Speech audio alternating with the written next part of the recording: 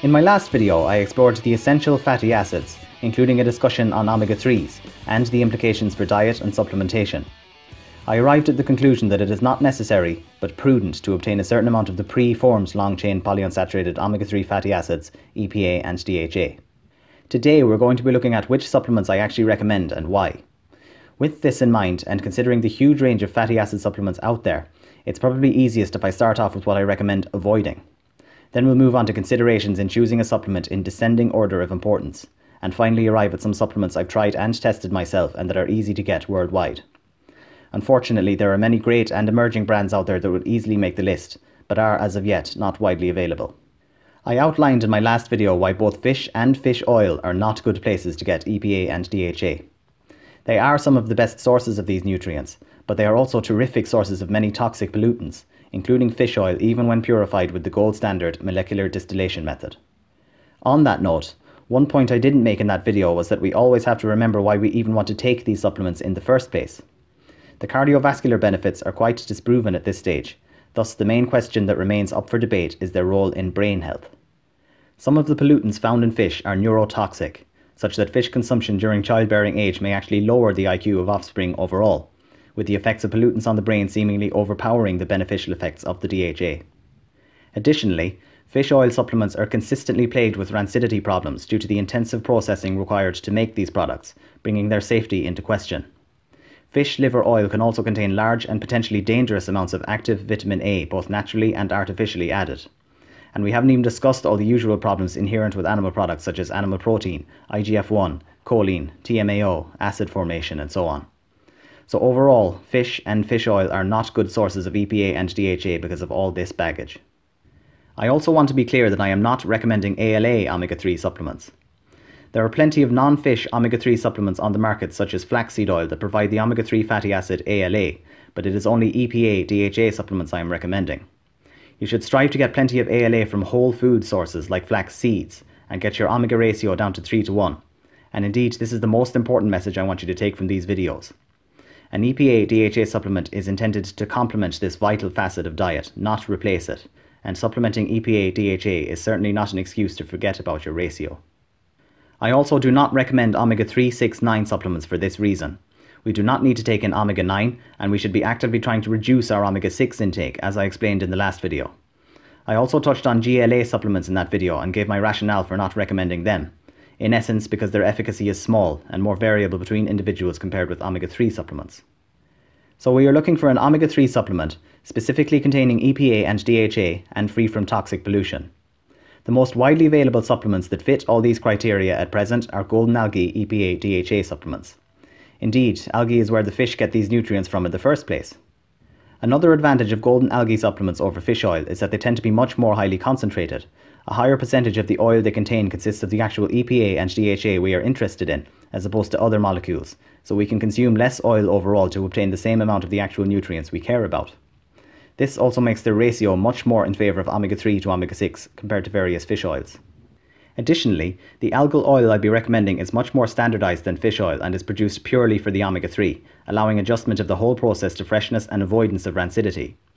This lack of standardisation in fish oil supplements not only results in variability in quality and purity, but also variability in actual omega-3 content compared with what is claimed on the label.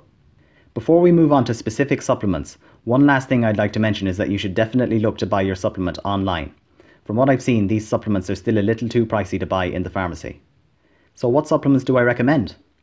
I'm now going to go through some considerations in descending order of importance to help with choosing a supplement. First off, I recommend buying a supplement that contains Life's Omega. Life's Omega was the first golden algal oil to be produced as an EPA DHA supplement.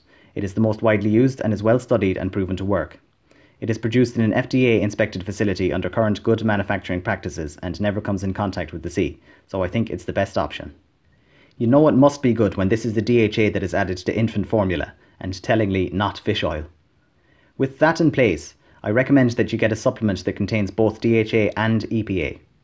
From what we understand, DHA is the most important for brain health, but the combination of the two is the best studied and is what is recommended by most authorities. Next, we'll look at dose. Following on from the last point, it is important that we look at EPA and DHA content to determine dose, not total omega-3 content. Because EPA and DHA are not essential fatty acids, no concrete RDAs can be pointed to guide dosage, so I recommend going by the European Food Safety Authority's adequate intake level of 250 mg of combined EPA and DHA. Pregnant and lactating women may benefit from 100 to 200 mg more DHA on top of that, so factor that into your decision if you fall into that group. A prudent approach might be to take a double dose of these supplements if pregnant or lactating. On to excipients next. Life's Omega is formulated with small amounts of safe ingredients, but unfortunately the capsules of all these supplements appear to be formulated with carrageenan, since it is the only viable vegan way they can be made at present. This is not ideal, but I wouldn't avoid these great supplements for relatively minor carrageenan concerns, unless perhaps you have gastrointestinal issues. Other than that, the usual rule of the less ingredients the better applies, with one caveat which I will get to later on. Once all of these factors are in place, you can then look at determining which supplement is the best value by looking at price per gram of EPA and DHA. Unfortunately, I can't give any specific recommendations here since prices are always changing, and there may be special offers at the time of purchase and so on. However, if you are looking for some specific recommendations for supplements that fit all of these criteria besides, and that I've researched and bought myself, I'll go through some of them now. I'm going to base these recommendations mostly off what's available from iherb.com, since in my experience this has proved to be the easiest and cheapest way to get these supplements in Europe. A good all-rounder is the Diva Vegan Omega-3 DHA EPA supplement, boasting 300 mg of combined EPA DHA well in excess of the EFSA's recommendation, and a nice short list of safe excipients. As a rule, it tends to be one of the better value supplements as well, since it compromises on dose slightly compared to other supplements in favour of a higher count. You get 90 capsules per bottle compared to the usual 60. Another great one is omega-3. The dose is a little higher with this one at 405 mg, but you only get 60 capsules per bottle. It contains the same excipients as the Diva one minus sunflower lecithin. Consider this one if you want to increase the dose a little bit, for example if you haven't supplemented EPA and DHA for a while, or indeed ever, and want to give yourself a little boost. The next one is a very welcome recent addition. The company MyProtein never failed to surprise and impress me with their products, and their new vegan omega-3 supplement definitely fits this bill. It is well dosed at 375 mg combined EPA DHA, but its real merit lies in the price. It is by far the best value supplement I have come across that fits all the criteria. Like the others, it is made with Life's Omega, but drops the sorbitol, beta-carotene and caramel in omega-3 in favour of the safe sodium carbonate, so it actually has the shortest excipient list as well. However, this comes with a drawback. These antioxidants and pigments were added for a reason, and were obviously doing a good job since there is absolutely no fishy smell from omega-3 or Diva. However, there is a definite distinctive fishy odour from the MyProtein supplement, indicating the presence of some oxidation and perhaps the capsule does not protect the delicate omega-3s adequately. You can actually see the difference. The MyProtein capsules are clear, whereas the other two are dark brown, offering more protection to the fatty acids within. This may, however, be an acceptable compromise if you want the cheapest supplement or have concerns about some of the excipients I mentioned. I am sure though that one of these three supplements will offer an acceptable balance of compromises to suit almost everyone's needs. Regardless though, I recommend considering all the factors I outlined in this video when choosing a supplement and you won't go wrong. In summary, when choosing an omega-3 supplement we want it to contain EPA and DHA, not omega-6, 9 or ALA. We want to get it as close to the source as possible to avoid pollutants and other issues. In other words, golden algae based and preferentially Life's Omega, and at a minimum dose of 250 mg. So that's it guys, hope you found the video informative.